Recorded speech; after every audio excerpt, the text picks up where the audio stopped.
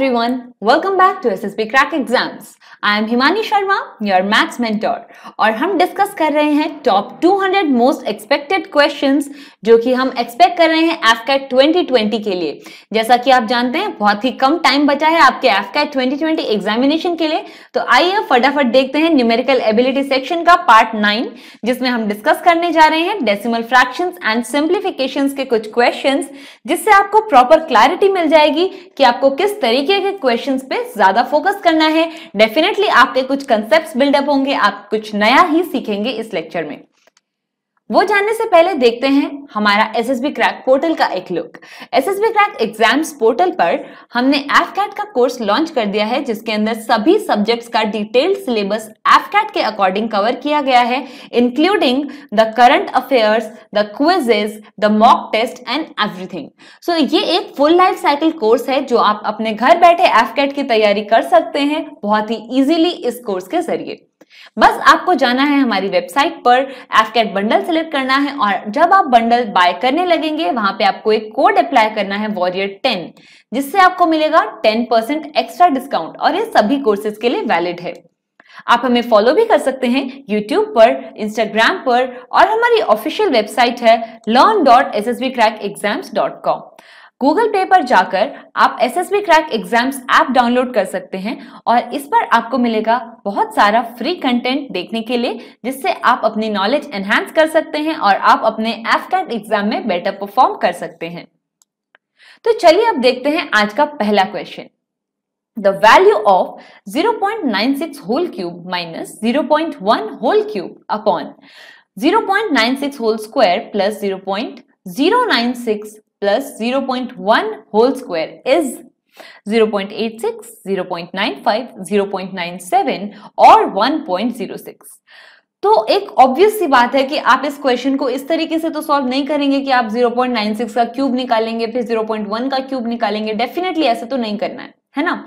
जब AFCAT में आपसे इस तरीके का कोई क्वेश्चन पूछा तो वो आपसे मेहनत नहीं करवाना चाहते हैं, वो आपके सिर्फ कंसेप्ट चेक करना चाहते हैं कि आपको इस क्वेश्चन को देख के समझ क्या आया है।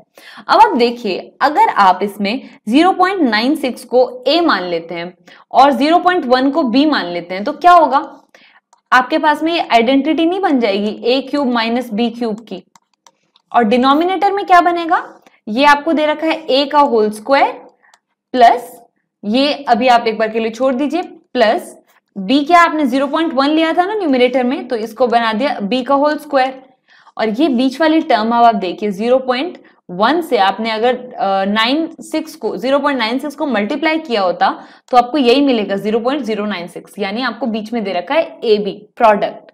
और एक और एडिशनल चीज जो आपको पता होनी चाहिए वो है एक identity A cube minus B cube की। ये आइडेंटिटी होती है A minus B into A square plus AB plus B square, और जैसे ही आपने इसकी जगह पे ये सब्स्टिट्यूट किया आपका क्वेश्चन वहीं का वहीं हो जाएगा। अब देखिए ये बनेगा A minus A into A square plus AB plus B square, ये होल स्क्वायर नहीं है, B के ऊपर स्क्वायर है, whole upon A square plus AB plus B square. अब आप देखिए ये और ये तो सेम है तो कैंसिल आउट हो गए, तो ये आपका रिड्यूस हो जाएगा A माइनस B में।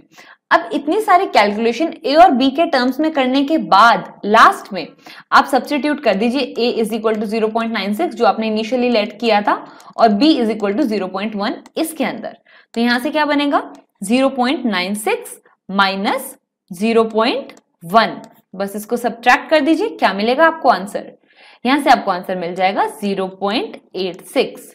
तो 0.86 हमारा रिक्वायर्ड आंसर है जो कि ऑप्शन ए में गिवन है। तो डेफिनेटली आपको यहां से ये चीज समझ में आ गई होगी कि आपको अपने AFCAT एग्जामिनेशन के अंदर बिल्कुल भी ऐसे होल क्यूब्स और ऐसे बड़े बड़े कैलकुलेशंस को बिल्कुल सॉल्व नहीं करना, आपको सिर्फ ऑब्जर्व करना है कि डेफिनेटली इसके अंदर कुछ शॉर्टकट, कुछ आइडेंटिटी, कुछ कॉमन आउट, कुछ तो छुपा होगा, आपको बस वो फिगर आउट करना है। तो चलिए अब देखते हैं next question. The value of under root 0.03 whole square plus 0.21 whole square plus 0.065 whole square divided by 0.0 003 whole square plus 0.021 square plus 0.0065 whole square is 0.1, 10, 10 square और 10 क्यूब। तो इस क्वेश्चन के अंदर देखिए, अभी आपको क्या कोई आइडेंटिटी दिखाई दे रही है? नहीं दिखाई दे रही है, राइट? अब आपको यहाँ पे क्या करना है, आप इसको बस न्यूमरेटर एज इट इज रहने दीजिए, 0.03 whole square plus 0.21 whole square plus 0.065 whole square as it is, right? But denominator में आप एक स्लाइड चेंज कर दीजिए। डिनोमिनेटर में अगर हम इसको लिखें 0.003, राइट? अब मैं इसको अगर रिमूव कर दूं तो यहाँ पे क्या आएगा, आपके पास 1000 आ जाएगा, राइट? इसका होल स्क्वायर प्लस यहाँ पे क्या बनेगा, अब पॉइंट हटाना है आपको, 21 अपॉन में यहाँ पे फिर से 1000 आ गया का होल स्क्वायर प्लस सिमिलरली यहाँ पे आपके पास बन जाएगा 0.0065 का, अब यहां से डेसिमल हटाइए, आपके पास में 4 zeros आ जाएंगे, इसका होल स्क्वायर।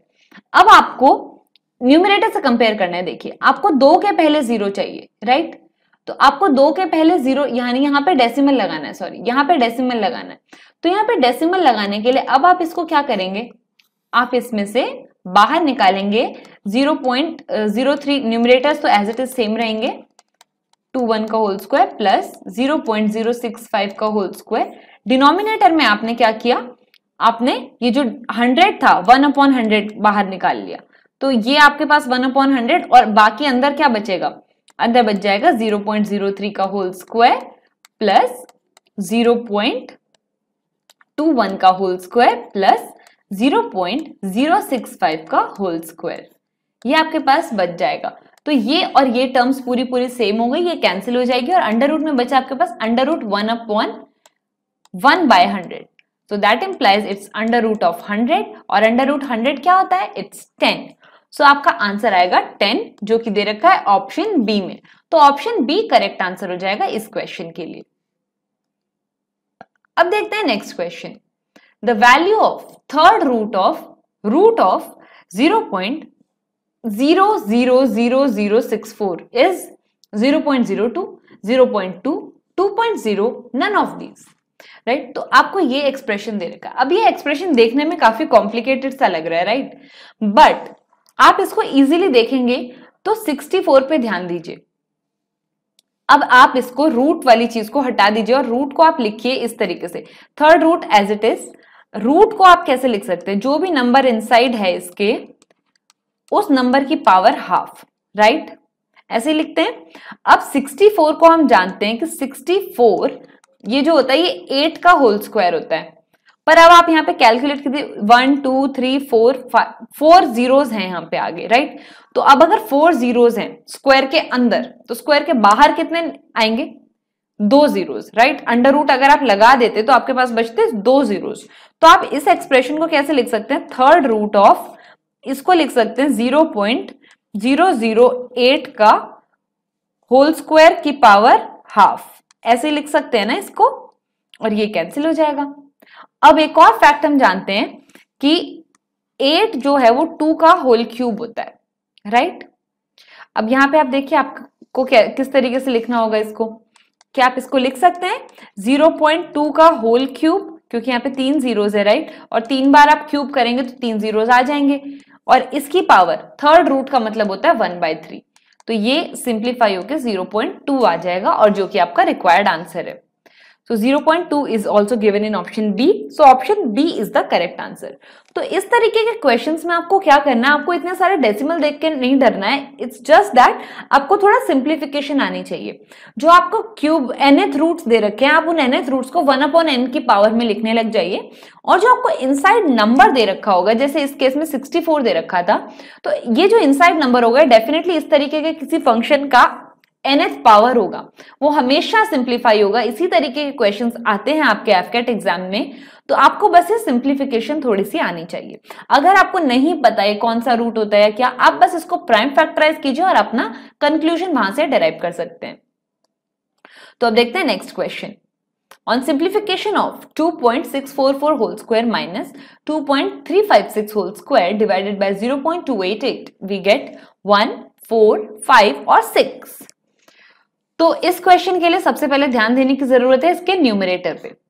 न्यूमरेटर में एक फॉर्म दे रखी है a square minus b square की, और ये एक हमारे पास डायरेक्ट आइडेंटिटी होती है कि a square minus b square is equal to a plus b into a minus b. अगर आप ये आइडेंटिटी जानते हैं तो अब आप गिवन क्वेश्चन में a को रख दीजिए 2.644 और b को रख दीजिए 2.356. तो इससे आपको a प्लस b कैलकुलेट करना है. a plus b would be equal to 2.644 plus 2.356, जो कि आपके सिंप्लीफिकेशन के बाद आ जाएगा ये ये आएगा आपके पास में 5. How could this B 0. This would be 5, right. अब आपको a माइनस बी कैलकुलेट करना है. This would be equal to 2.644 minus 2.356. इसको सिंप्लीफाई कीजिए. यहाँ पे आया 2.356. I am writing just for the rough calculation. इसको कैलकुलेट कीजिए, आपके पास में आ जाएगा 0.288, राइट. तो ये आपके पास आया 0.288. अब आप इसको गिवन एक्सप्रेशन में सब्स्टिट्यूट कर दीजिए. तो जो गिवन एक्सप्रेशन है वो अब आपके पास में बन गया a plus B that is 5 into a minus B that is 0.288 upon में ऑलरेडी गिवन क्या है 0.288. 0.288 कैंसिल हो गया और ये आ गया आपके पास में 5. तो ऑप्शन सी करेक्ट आंसर हो जाएगा. तो अब आप देख सकते हैं ना कि कितने डिफिकल्ट टाइप के क्वेश्चंस जो हमें दिख रहे होते हैं वो क्वेश्चंस कितने सिंपल होते हैं. It's just about the identities and proper observation. तो अब देखते हैं next question. Simplify 6.25 raised to the power 1 by 2 into 0.0144 raised to the power 1 by 2 plus 1 divided by 0.027 raised to the power 1 by 3 into 81 raised to the power 1 by 4. And the options are 0.14, 1.4, 1 और 1.4 बार.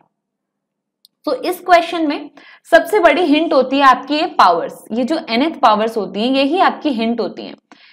मैंने जैसा आपको पहले भी बताया है कि आपको इसी तरीके का क्वेश्चन दिया जाएगा. अगर a raise to the power 1 bye n आ रहा है ना क्वेश्चन में, तो आप कोशिश कीजिएगा कि ये जो a होगा ना ये किसी और नंबर की होल पावर n लिखा जाएगा और ये एक्सप्रेशन इस तरीके से कुछ बनेगा ताकि ये पावर सिंप्लीफाई हो जाए. ये हिंट होती है इस तरीके के क्वेश्चन में, ऐसा ही होता है. अब आप आ जाइए इस नंबर के अंदर. देखिए हाफ पावर दे रखी है, तो अब आप ढूंढना चाहेंगे कि 625 किसका स्क्वायर होता है ताकि ये जो हाफ है वो उस 2 को कैंसिल कर दे. सो 625 ये आपका स्क्वायर होता है 25 का होल स्क्वायर इज 625, राइट. अब आपको चाहिए क्या 6.25 चाहिए, यानी जब होल स्क्वायर करने लगेंगे आप तो किसका होल स्क्वायर होगा, होल स्क्वायर हो जाएगा 2.5 का. सो 2.5 का whole square is equal to 6.25 which implies 6.25 की जगह पे आप लिख देंगे 2.5 का होल स्क्वायर और इसकी पावर दे क्या रखी है 1 by 2 इंटू 0.0144. सो सबसे पहले आप देखिए 144 किसका स्क्वायर होता है, 144 होता है 12 का स्क्वायर, राइट. अब आपको कितने के पहले डेसिमल चाहिए, 4 के पहले, राइट.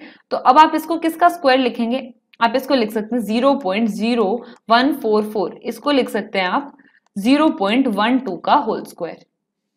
तो ये हो जाएगा 0.12 का होल स्क्वायर, इसकी पावर 1 by 2 और plus 1 as it is divided by.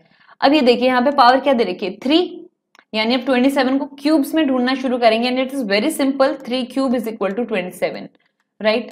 तो अब आप क्या करेंगे, यहाँ पे इसको लिखिए 0.3 का होल क्यूब, इसकी पावर 1/3 मल्टीप्लाइड बाय 81 को आप लिख सकते हैं 3 raised to the power 4, इसकी होल पावर 1 by 4, राइट.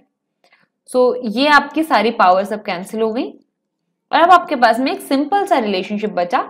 ये हुआ आपके पास 2.5 multiplied by 0.12 plus 1 divided by 0.3 into 3. अब आपका काम आता है बॉड मास का, राइट. यहाँ पे प्लस भी है, यहाँ पे मल्टीप्लीकेशन भी है. तो किस ऑर्डर में करेंगे, सबसे पहले आप मल्टीप्लाई करेंगे तो मल्टीप्लीकेशन से आपको मिल जाएगा 0.3 plus 1 as it is divided by 0.3 into 3 क्या हो जाएगा 0.9. सो ये 1.3 अपॉन 0.9, डेसिमल से डेसिमल कैंसिल हो गया ये वाला. तो ये आ जाएगा आपके पास में 13 डिवाइडेड बाय 9. सिंप्लीफाई करेंगे तो 1.9 4, 4, 4 and so on, which is equal to 1.4 bar given in option D। तो ऑप्शन डी आपका करेक्ट आंसर हो जाएगा इस क्वेश्चन के लिए। तो हमने बहुत सारे क्वेश्चन किए डेसिमल फ्रैक्शंस और सिंप्लीफिकेशन पे, और इसी पैटर्न पे आपका अपकमिंग एफकैट एग्जाम में क्वेश्चन एक्सपेक्ट किया जा रहा है डेसिमल फ्रैक्शंस और सिंप्लीफिकेशन से। अगर आपको लगता है आपका कोई कंसेप्ट वीक है, आपको कुछ और जानने की जरूरत है और आपको मेरे लेक्चर पसंद आए, तो आप हमारे कोर्स पोर्टल पर जाकर एफकैट का कोर्स बंडल खरीद सकते हैं, जिसमें डिटेल में डेसिमल फ्रैक्शंस और सिंप्लीफिकेशन पढ़ाया गया है, और वहां जाके आप अपने कंसेप्ट्स को और पॉलिश कर सकते हैं और क्लियरली क्वेश्चंस अटेम्प्ट कर सकते हैं। अगर आपको ये लेक्चर पसंद आया तो please like and subscribe to our YouTube channel, and also don't forget to follow us on YouTube and Instagram.